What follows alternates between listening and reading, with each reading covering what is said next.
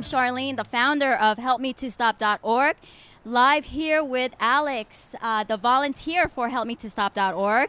And we are here live in the New York City Comedy Club, benefiting the Trichotillomania Learning Center, or trick.org. And right soon after, we're going to be entertained by Billy for his comedy, Don't Pull Your Hair Out. Well, I could play the most. I could play Guitar Hero. You want to play Guitar Hero? Because I feel useful. I can actually accomplish something. I'm like, wow, look at me. I want this for every aspect of my life. I want to play good paying job hero. Good self-esteem hero. Full head of hair hero. Billy is a 26-year hair pulling. He's a radio personality. He has his blog talk radio. It's Tricky. He believes that the best form of cure is laughter. So, what is Trick, Alex? Hey there, this is Alex Pratt with HelpMeToStop.org. Trichotillomania is a condition where people feel the uncontrollable urge to pull out their own hair, resulting in a noticeable hair loss or even sometimes baldness. Millions of people have this disorder, but yet no one has really heard about it, and we're just here to change that and help all the sufferers out there know that they're not alone in this fight. So HelpMeToStop.org was created to help all these people. And Charlene, why don't you tell us a little bit about your organization? I'll be glad to. HelpMeToStop.org is a nonprofit organization which connects beauty salon professionals with financially disadvantaged trick sufferers to provide the salon treatments that they need to help them boost their morale and get them on the road to recovery. Because, you know, like what beauty is, I mean, when you look good, you feel great, right? Right.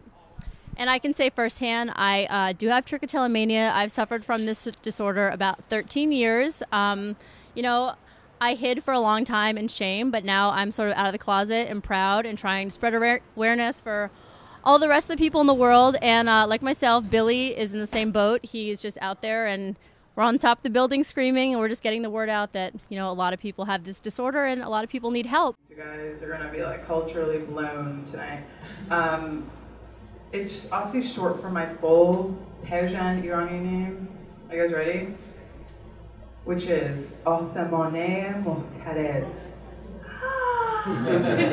Oh no! Asemaneh. God, in American it's pronounced ass man. 12 years, New Jersey public school education. Asamaneh monkey wrench.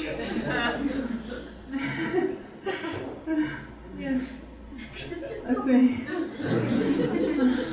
I've been doing that since 7th grade, by the way. And my mom, like, does your mom ever slap your hand away when you guys are doing it? Does anybody ever do it in public? I do it in public. And my mom's like, stop it! You're gonna have no eyebrows, no one wants to marry you with no eyebrows. Stop it. Sorry, I got possessed by the spirit of my mom. Alright guys, we're ready for the next coming up to the stage. Guys, another good friend of mine. I've toured with him a little bit, and very funny on the Howard Stern show, and he's also on the Testosterone show with Kenny. Give it up for Mike Cachet.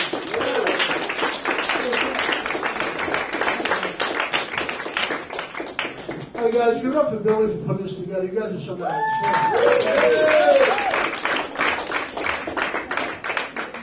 So how you guys doing? Good? Yeah. Good. I've been all over the internet and TV lately. I'm Susan Boyle. Thank you.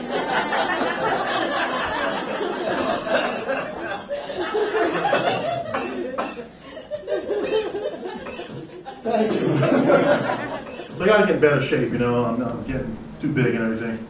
Because my fitness goals have really changed a lot as I'm getting older. I did have fitness goals once, people. Like when I was like 18 years old, I just wanted to have like good cardiovascular health, you know? Then I got into my 20s, I was like, I just want to be under 300 pounds. That's my fitness goal. And that didn't work out too well. But here I am, I'm in my late 30s. My only fitness goal is I just don't want to lose my feet to diabetes. It's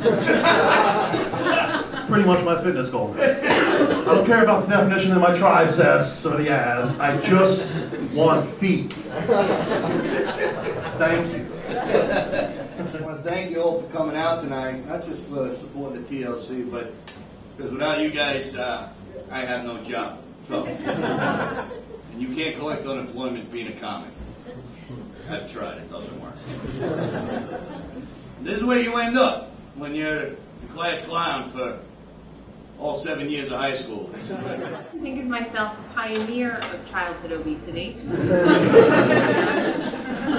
You know the T-shirt over the bathing suit in the swimming pool? You know?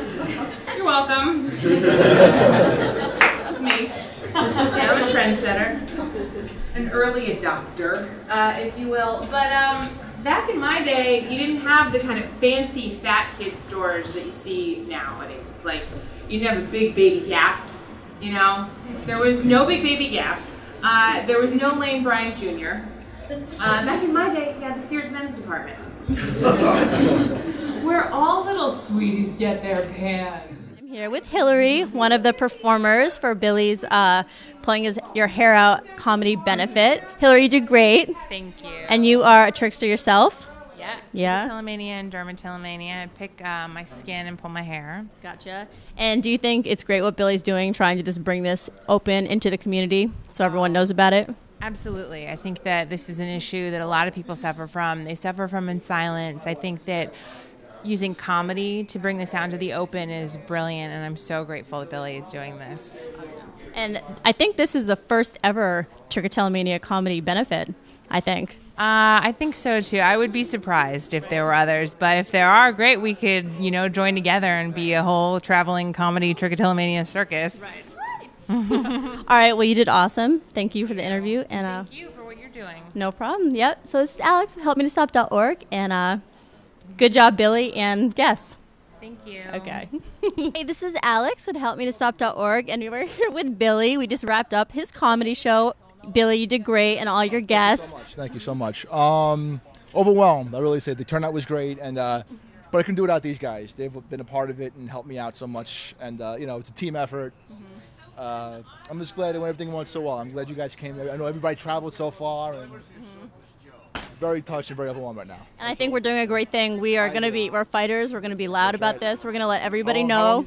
12 years yourself, right? Almost 13 years being 26. A trickster. I'm getting offers from people who have tricked. They wanted me to come to Florida, and California, and Pennsylvania, and Nashville, and all. So I'll pack your clothes. I know you will, because I can't do it myself. And we were talking about a telethon, maybe? Yes, for the Help Me to Stop the Org, might do a telethon. Yeah, so we have all sorts of ideas. This is going to be huge. We got things cooking, and I just hope, hopefully now we can just get a little spotlight.